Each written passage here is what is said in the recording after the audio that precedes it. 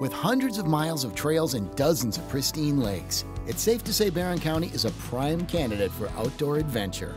But there's more than meets the eye here in Northwest Wisconsin, so today we're exploring the hidden gems and history of one of the most beautiful areas in the state. Hello and welcome to Discover Wisconsin. This is an anthem for those who look for more and never say they've seen it all. Windows down, let's take a ride. The good land's great tonight.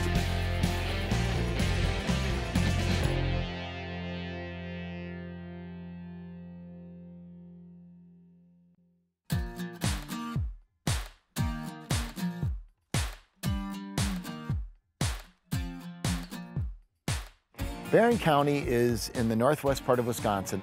It's basically right at the top of the driftless area. There's a bunch of rivers and lakes that go through here.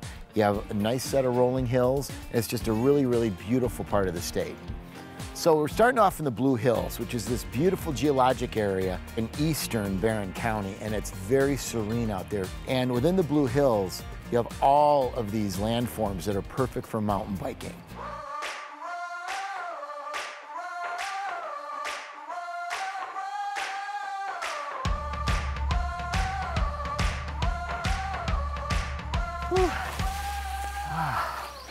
Man, that was great. Bjorn, you got some nice trails up here. Oh, thanks. Thanks for coming out and enjoying some time out here today. I mean, the Blue Hills are gorgeous. I love the topography here. Tell me more about the trail system. So 2 years ago, we started working on this system, and it's the Pipestone Quarry Trails. We've got about 7 miles of single track out here right now, and gonna keep expanding from there. But it's kind of a unique piece because it's got a lot of rock, as you've got to see already, and so it's a little different than most of the trails in the Midwest. So what's the story with the Pipestone Quarry? So a couple hundred yards from where we're at right now is a Native American pipestone quarry. And it was one of the 2 places in North America where the Native Americans used to come to get catlinite.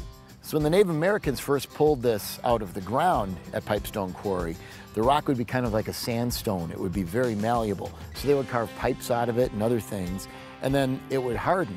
And then they could use that to transport water or do whatever they wanted. It's kind of a unique piece of history. Very cool, yeah, because I've heard of Pipestone, Minnesota. Yep. This is the Wisconsin counterpart, This is the Wisconsin counterpart. That's all right, we can ride our bikes to it. Yeah. You know, you don't have to just pedal your way through this terrain. You can also jump on an ATV, and we went over to Almena to check out this really cool ATV park. You really want to tear it up, this is the place to do it. Barron County's intensive use area was developed about 10 years ago, I believe in 2007. In Wisconsin, I believe there's only 6 or 7 or maybe 8 what they call intensive use areas. Basically, it's a playground for ATVs. And we wanted to draw people to Barron County. We had access on our current trail system, which butts up to the Cattail Trail system. And it was just a perfect opportunity to get people to come in and play. We started Googling different ATV trails, and this came up as the #1 hit, so we had to check it out. For no fee use, I mean, it's been great so far. And we've been here for pretty close to 2 hours now, and we ran some of the Cattail Trail and some of the other trails that they have set up. I believe it's an A+.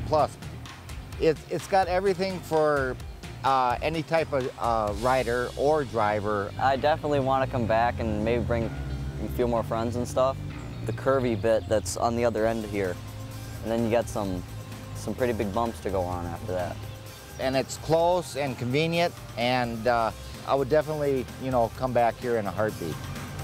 Plan your next trip to Barron County at discoverwisconsin.com. Coming up next. So well. Stay with us. We're back in Barron County, right here on Discover Wisconsin. When I'm traveling, I'm always thinking about food. Who isn't?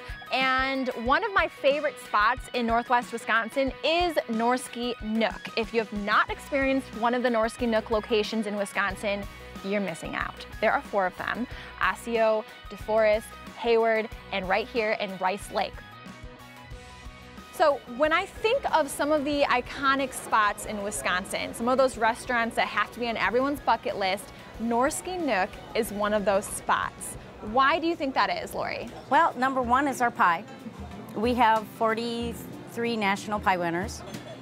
You just can't beat a hand-rolled crust. Not only do you make homemade pie, I mean, this is some of the best pie you can find, I think, in the state. It's really, really good. It's actually in the nation. We go down every spring down to Kissimmee, Florida, where they have the National Pie Contest, and we have 45 national pie winners. Wow, that's crazy. Are there certain flavors of pie? I know I told you that I've tried a lot of them, but I'm sure there's plenty on here that I haven't yet delved into. Are there some that you think are good ones, or maybe hidden gems on the menu, or ones that I might Actually, not my favorite pie is a seasonal pie. They only make it in the fall of the year, and actually we have it now. And it's our harvest apple. Ooh. And it's done like a Dutch apple. It has pecans in it. We drizzle it with caramel, and we top it with whipped cream. Oh my gosh. And I wait all year.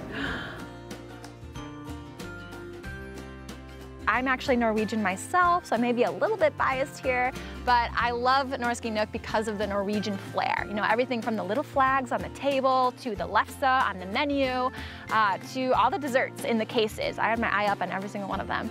I love that they really kind of hold on to their Norwegian roots. Okay, and this is the moment I've been waiting for. We got some Norwegian pancakes here I'm about to dive into. I think it's going to be awesome because it has whipped cream on it and powdered sugar, 2 of my favorite food ingredients. And some lingonberries. So good. Really, really good. So Norwegian pancakes are a bit more moist, thinner but more dense than your typical fluffy pancake. A little bit more to it. Delicious. Really, really good. And I like that they put 4 dollops of whipped cream on this. I think that's what really makes it. This is harvest apple pie. So I told you I've tried a lot of the pie on the menu here at Norske Nook, but this is a new one for me. And Lori tells me it's one of the best, and it's seasonal. It's only available in the fall. So, special little treat here. That looks delicious. It's so warm. Apples. There's some pecans in there, whipped cream, I think some caramel drizzle. That is what fall should taste like. So good.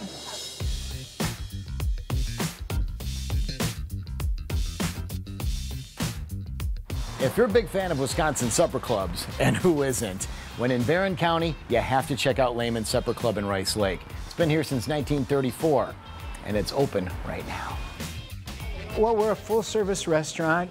Supper club would probably be the best description, although we do a lot of other things also. And I think what sets us aside is the idea of quality and service that we do and the tradition that we have. Everything is from scratch. We make our salad dressings, make our soups. Everything comes in as fresh as we can, and we do it from scratch. We do it course by course. It may take a little bit longer, but as is with all supper clubs, it's an experience. I had a nice little surf and turf meal there. Fantastic. It all started with French onion soup, and it got even better from there.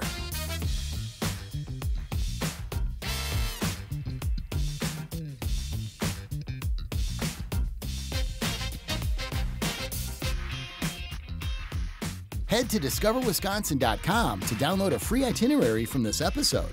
Coming up next. So you can wash yourself with grass-fed bison. Exactly, yeah. Keep it right here. Yeah. Discover Wisconsin is back, exploring Barron County.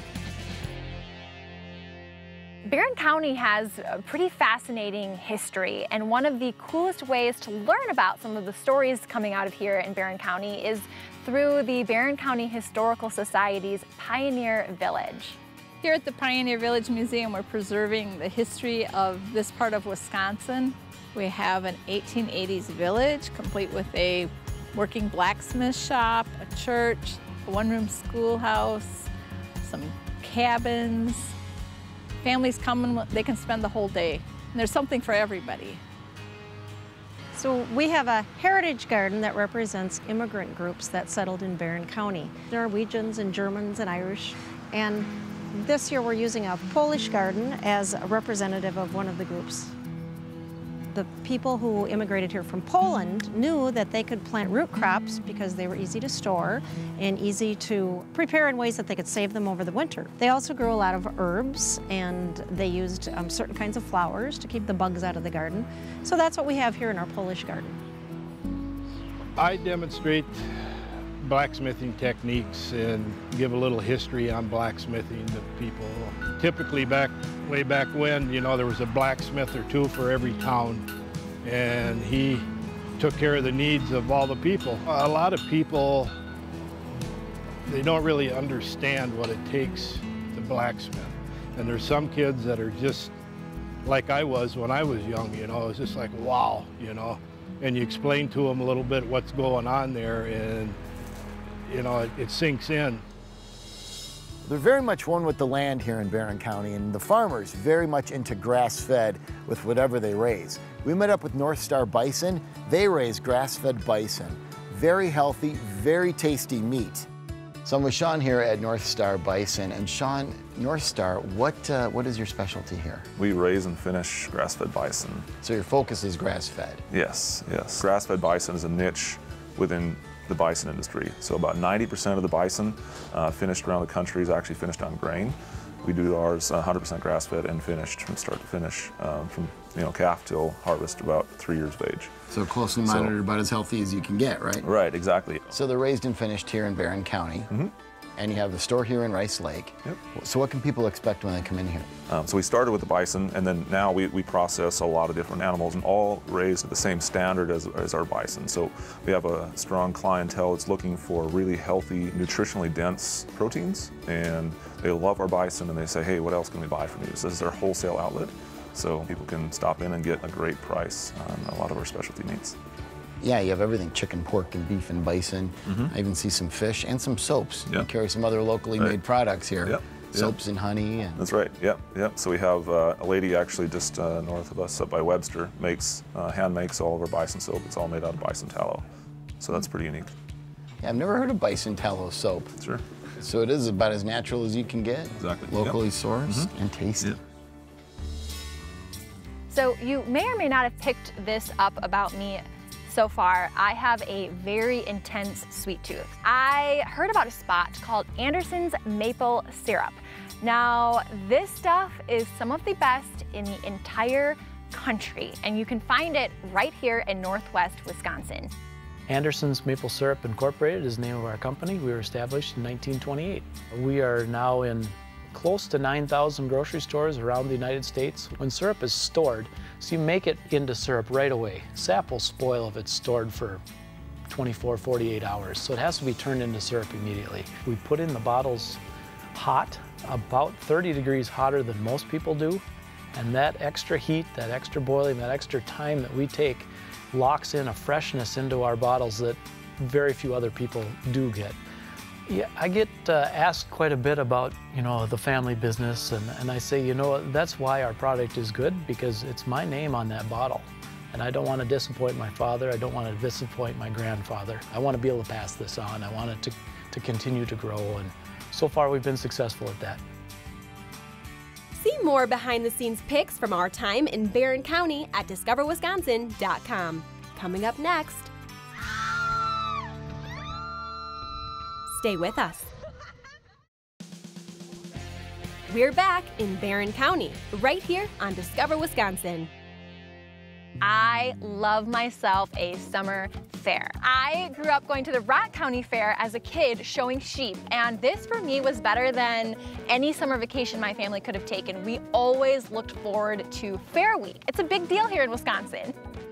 The Barron County Fair is one of the biggest festivals and events here in Barron County.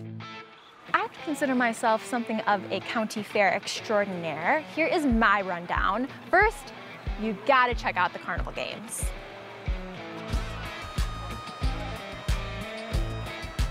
From there, I ate a lot because it's not a county fair without eating a lot, so you gotta do that.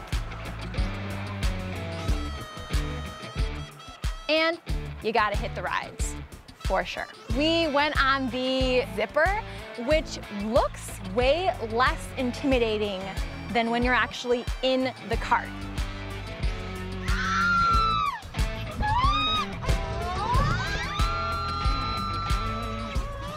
And then we kind of slowed things down a little bit and went on the Ferris wheel, which is another classic ride at a fair. You've got to do the Ferris wheel. Fairs to me are such a big part of Wisconsin summers, from the games to the animals to the tractor pulls. There really is kind of a little bit of everything, and to me, it's always been about celebrating rural Wisconsin. Barron County does it right.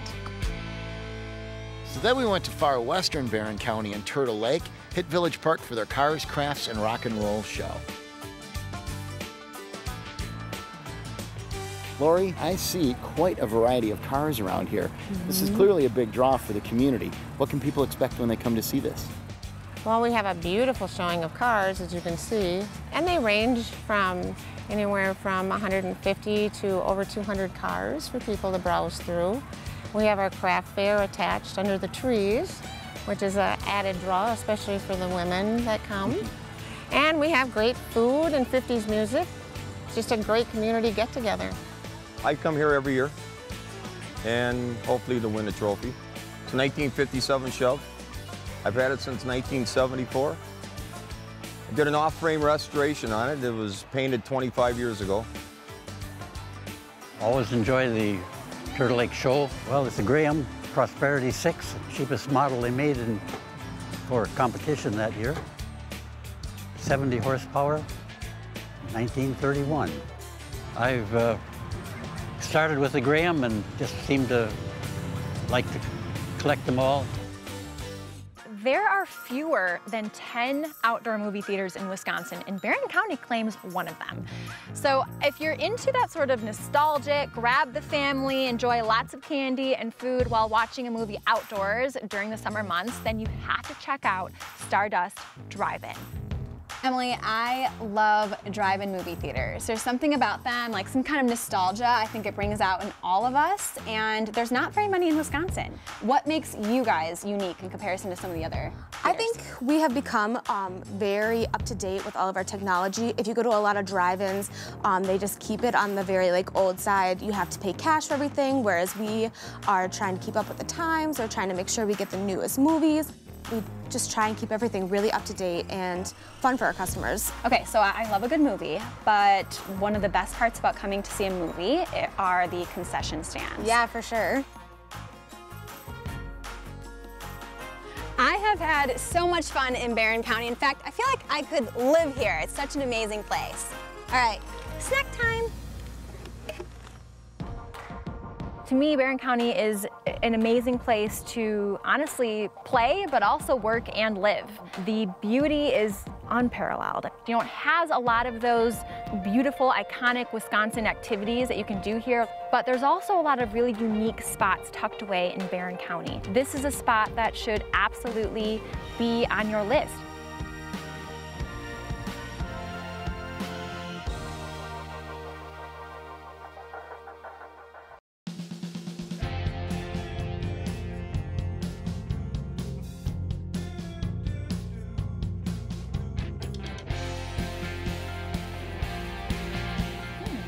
Discover Wisconsin is the state's leading media brand. Continue the adventure at discoverwisconsin.com and stream episodes on YouTube and Roku TV.